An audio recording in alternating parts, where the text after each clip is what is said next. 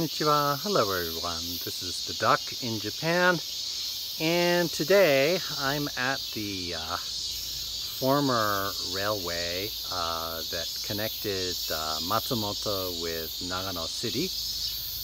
This part of the railway was actually started through these mountain passes in the late 19th century and completed in 1902.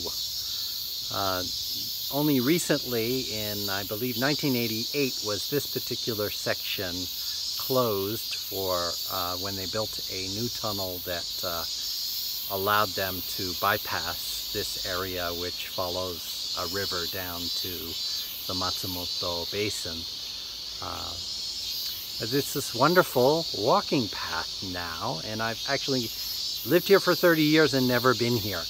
I'd heard about it, and I'd seen photographs, and it looked really wonderful. In fact, some of the tunnels are really wonderful to look at.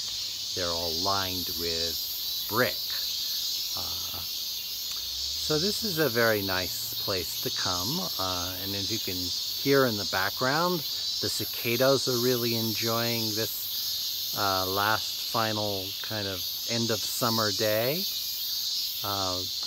These railroads, like most of Japan's railways, are a narrower gauge than standard gauge. Although there are some exceptions, the bullet trains are standard gauge, but this is all a narrow gauge that was chosen probably for one thing because of the cost of constructing a standard gauge railway, but also perhaps because it allowed more mobility in the mountains. Konnichiwa. Konnichiwa.